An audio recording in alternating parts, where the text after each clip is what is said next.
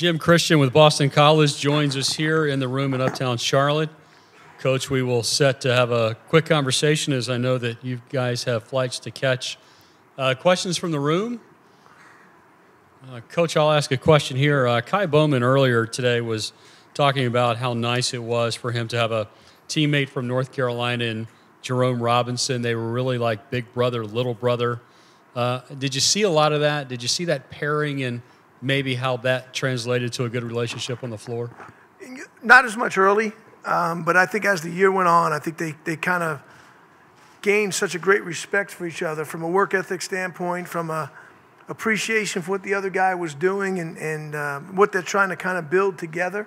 They know now, they knew that they were going to be the foundation of what we did, so that naturally kind of bonds people together, and it really helps when they're both really, really good kids. They come from great families, so yeah, it's a natural.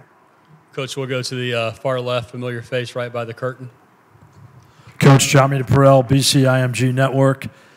Teddy Hawkins, top recruit for you this year, coming in from Illinois State. What's he going to bring to your program? He's bringing so many things that I didn't even know he could bring. I can look at statistics and see what he shot from three or how many points a game or how many rebounds a game he averaged, but that doesn't even tell the story for what he's done. He's the best communicator on our team. He brings a toughness to our team and really an appreciation for winning. He came from a program, they won 27 games. He was a pivotal part of that, and we haven't had anything like that. So, he's been invaluable to us. Coach, what about Nick Popovich's development this year? He's going to be a big front court player for you. What are you expecting?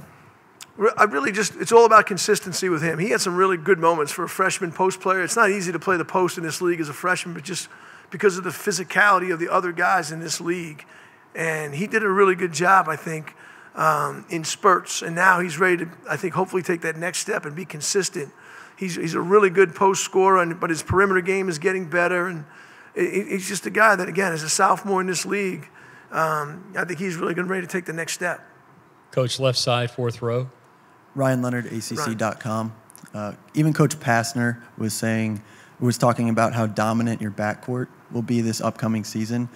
Can you just talk about how they will be dominant and the expectations you have from them? Well, the expectations are for them to improve as players. Not so much scoring-wise. They're both good scorers, but now to let the other parts of their game flourish and develop and get other guys around them to improve their numbers. So even if the points go down and assists go up or good decisions go up, that's how you become a better player.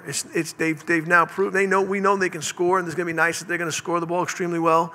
But now the evaluation comes down to decisions during the course of the game and what you did when the game was in the balance. That's the next step for any player, especially a young player, especially a guy like Kai's a sophomore, Jerome's going to a junior. Now when that game could be won, you were in part of that. You did all the different things to help us win, and that's how you grow, and that's how your name becomes even bigger than it is for these two guys now. Yep. Follow-up. Just a follow-up question. Yep. Little lighthearted question. I look skinnier than I did on that video. Is that what you're going to say? That would be lighthearted.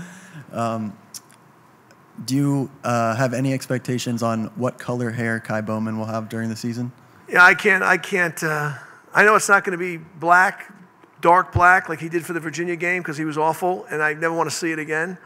So I'm assuming he's going to go back to the traditional red, but he's yellow now, so whatever he decides to do. His hair, I don't care what color it is, just play. Coach, from the podium, sort of a devil's advocate question. Stats for last year's team were stats associated with that year's team. How much do comparison of stats matter from one year to the next? Well, the numbers might change, but the impactfulness of the stats. There's numbers and then there's impactful numbers, and there's certain things that don't go on a stat sheet that impact winning. And I think this year's team, has gained a better appreciation for that. We spent a lot of time talking about what it does take to win, what's a winning play, and moments where we had opportunities to make those plays and didn't do it. And now now we got to take the next step, and it's not just straight numbers. It's not points or rebounds or assists. It's what do you do in crunch time? What were you doing during that time on both ends of the floor? How vocal were you? How vocal was our team? And I think again, our trip in the summer The best thing that came out of it was that when the nights that we played, they went to dinner as a group all by themselves. Coaches, no managers, nobody else, just them. Talk about what they want to do this season. Talk about what they did in this game. And that's what you have to do. They have to take ownership now. They have the ability. We have the talent. They know we're going to give them a plan. And now they got to take ownership. That's the next step. So, Coach, last question, then we'll let you catch that flight. Over your left shoulder, there is an image of you. I don't know if the much skinnier. I don't know if folks at home can see it, but what's the trick? What was the secret? Diet. Our strength coach says you cannot out-train a bad diet.